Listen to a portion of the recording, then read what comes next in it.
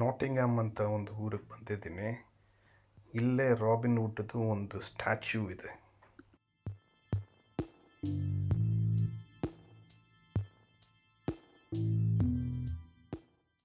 ಹಿಂದುಗಡೆ ಕಾಣಿಸ್ತಾ ಇರೋದೇ ಕೋಟೆ. ಆ ಕೋಟೆ ಮುಂಭಾಗದಲ್ಲಿ ಆ ಎಡಗಡೆ ಅಲ್ಲಿ ರಾಬಿನ್ ಹುಡ್ದು ಒಂದು ಶಿಲ್ಪನ ಇಟ್ಟಿದ್ದಾರೆ.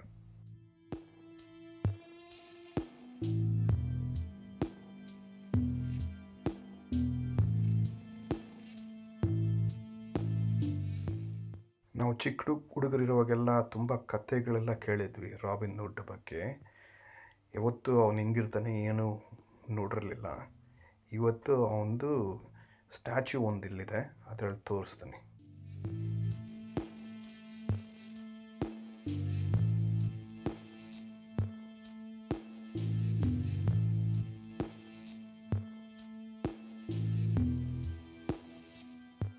ಇದೇ ಅವನ ರಾಬಿನ್ ಹುಡ್ ಸ್ಟ್ಯಾಚ್ಯೂ. ಅವನು ಬಾಣನ ಬಿಡ್ತಾ ಇರೋ ಥರ ಕೆತ್ತನೆ ಮಾಡಿದ್ದಾರೆ. ಇದು ಕೆತ್ತನೆ ಮಾಡಿರೋದು 6000 ವರ್ಷದವರೆಗೂ ಈ ಸ್ಟ್ಯಾಚ್ಯೂ ಹಂಗೆ ಇರುತ್ತೆ ಅಂತ ಎಲ್ಲೋ ಓದಿದ್ದೆ. ಅಷ್ಟು ಒಳ್ಳೆ ಮೆಟೀರಿಯಲಲ್ಲಿ ಇದನ್ನು ಮಾಡಿದ್ದಾರೆ.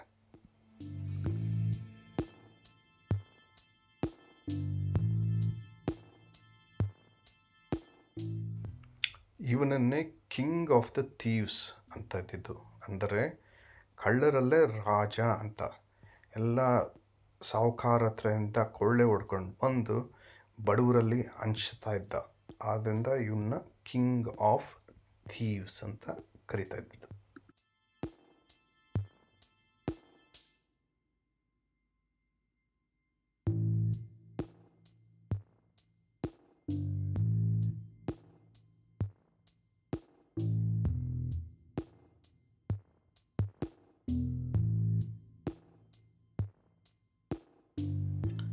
ಇಲ್ಲಿ ಅವನ ಜೊತೆ ಇದ್ದವ್ರದ್ದು ಬೇರೆಯವ್ರದ್ದು ಸ್ಟ್ಯಾಚ್ಯೂ.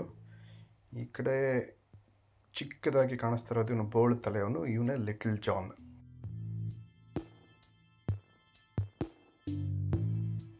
ಅವನು ಲಿಟಲ್ ಜಾನ್ ಅನ್ನೋವನು ರಾಬಿನ್ ಹುಡ್ಗೆ ಬಲಗೈ ಬಂಟನ ಥರ ಇದ್ದ.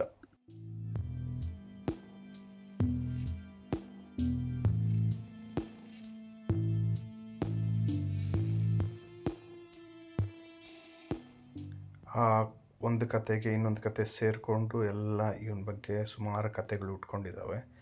ಅದರಲ್ಲಿ ಎಷ್ಟು ನಿಜ ಎಷ್ಟು ಸುಳ್ಳು ಅನ್ನೋದು ಯಾರಿಗೂ ಗೊತ್ತಿಲ್ಲ. ಆ ಥರದ್ದು ಒಂದು ಕತೆ ಇಲ್ಲಿ ಹಾಕಿದ್ರು ಬೋರ್ಡಲ್ಲಿ. ಈ ನಾಟಿಂಗ್ಹ್ಯಾಮ್ ಅನ್ನೋ ಊರು ಸುತ್ತಲೂ ಒಂದು ದಟ್ಟವಾದ ಕಾಡಿತ್ತು 13ನೇ ಶತಮಾನದಲ್ಲಿ. ಅದನ್ನು ಶೇರ್ವುಡ್ ಫಾರೆಸ್ಟ್ ಅಂತ ಇದ್ರು.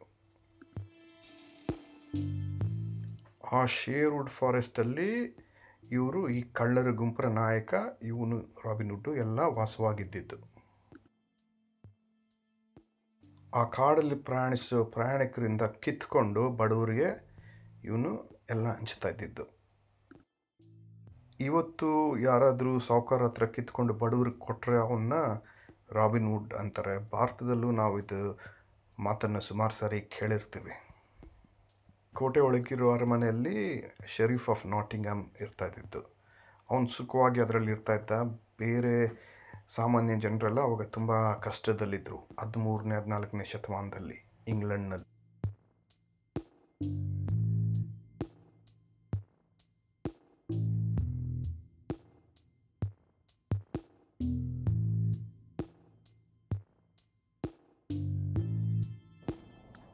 ಈ ನಾಟಿಂಗ್ಹ್ಯಾಮ್ ಕ್ಯಾಸಲಲ್ಲೇ ರಾಬಿನ್ ಹುಡ್ಗೆ ಮತ್ತು ಅವನ ಶೆರೀಫ್ ಆಫ್ ನಾಟಿಂಗ್ಹ್ಯಾಮ್ಗೆ ಕೊನೆ ಸರಿ ಮುಖಾಮುಖಿಯಾಗಿ ಯುದ್ಧ ನಡೆಯುತ್ತೆ. ಆ ಯುದ್ಧದಲ್ಲಿ ರಾಬಿನ್ ಹುಡ್ ಗೆಲ್ತಾನೆ. ಈ ಕ್ಯಾಸಲ್ಲು ಸುಮಾರು ದೊಡ್ಡದಿದೆ. ಗೋಡೆಗಳೆಲ್ಲ ತುಂಬ ಎತ್ತರವಾಗಿದ್ದಾವೆ. ಒಂದು ದೊಡ್ಡ ಸ್ಯಾಂಡ್ಸ್ಟೋನ್, ಅದೊಂಥರ ಕಲ್ಲು ಬಂಡೆ, ಅದರ ಮೇಲೆ ಇದನ್ನು ಕಟ್ಟಿರೋದು.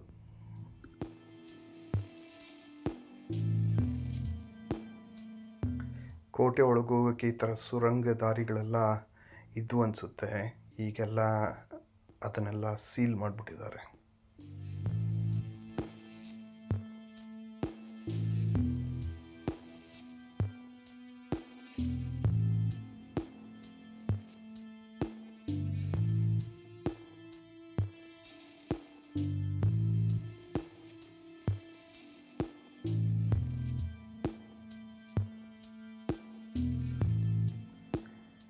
ಕೋಟೆ ಒಳಗೆ ಹೋಗ್ಬೋದು, ಬಟ್ ಇವಾಗ ಅದನ್ನೆಲ್ಲ ಏನೋ ರಿಪೇರಿ ಮಾಡ್ತಾ ಇರೋದ್ರಿಂದ 2 ವರ್ಷದಿಂದ ಕ್ಲೋಸ್ ಆಗಿದೆ.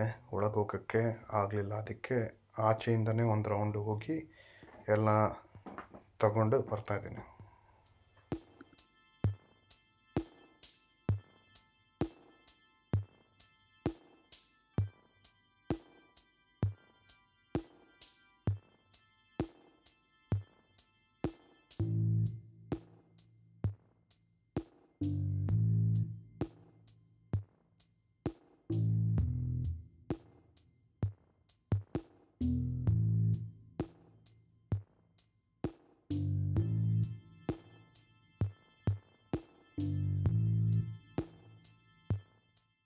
ಆ ದೊಡ್ಡ ಬಂಡೆ ಹೇಳಿದ್ನಲ್ಲ, ಅದೇ ಇದು. ಈ ಬಂಡೆಯಲ್ಲಿ ಕೊರೆದು ಚಿಕ್ಕ ಚಿಕ್ಕ ಮನೆಗಳ ಥರ ಕೂಡ ಮಾಡ್ಕೊಂಡಿದ್ರು ಅನಿಸುತ್ತೆ. ಈಗಲೂ ಅದು ಉಪಯೋಗಿಸ್ತಾ ಇದ್ದಾರೆ. ಕಿಟಕಿಗಳೆಲ್ಲ ಸ್ವಲ್ಪ ಕಾಣಿಸುತ್ತೆ ಮೇಲ್ಗಡೆ ಒಂದೆರಡು.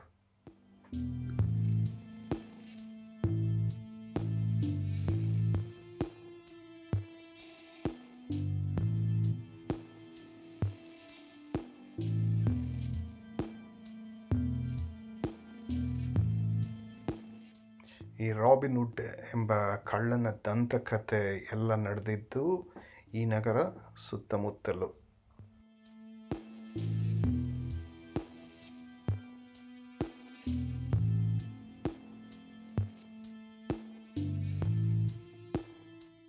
ನಮ್ಮ ಭಾರತದಲ್ಲೂ ಇವನ ಬಗ್ಗೆ ಎಲ್ಲ ಎಷ್ಟೊಂದು ಹೇಳಿ ಕೇಳಿ ಎಲ್ಲ ಮಾಡಿದ್ವಿ ನಾವು ಚಿಕ್ಕ ಹುಡುಗರಿದ್ದಾಗ. ಈಗ ಕೂಡ ತುಂಬ ಜನ ಆ ಹೆಸರನ್ನ ಉಪಯೋಗಿಸ್ತಾ ಇರ್ತಾರೆ ಭಾರತದಲ್ಲಿ.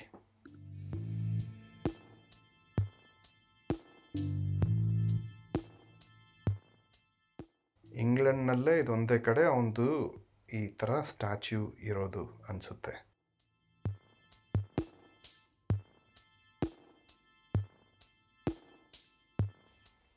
ಈ ವಿಡಿಯೋ ಇಷ್ಟವಾಗಿದ್ದರೆ ಲೈಕ್, ಕಮೆಂಟ್, ಸಬ್ಸ್ಕ್ರೈಬ್ ಮತ್ತು ಶೇರ್ ಮಾಡಿ. ಧನ್ಯವಾದಗಳು.